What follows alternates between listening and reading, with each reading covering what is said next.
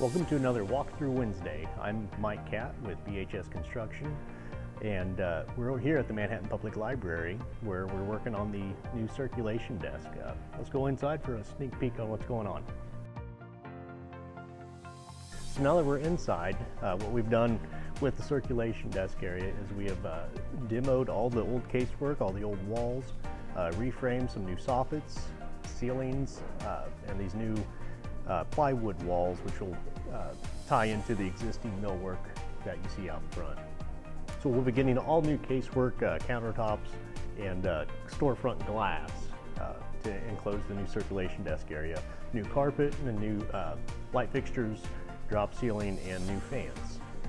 The existing office, we're just going to touch up the light fixtures in it, and there's a new office over here that'll mirror the existing.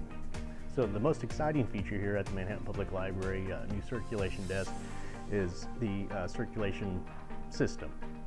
Here in front of me there'll be a drop box where pedestrians can drop their books in, and it'll go onto a conveyor belt to a machine that'll be installed behind me.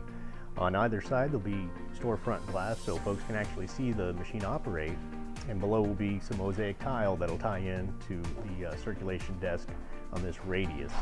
Thanks for hanging out with us on another Walkthrough Wednesday, and be on the lookout for more videos coming up.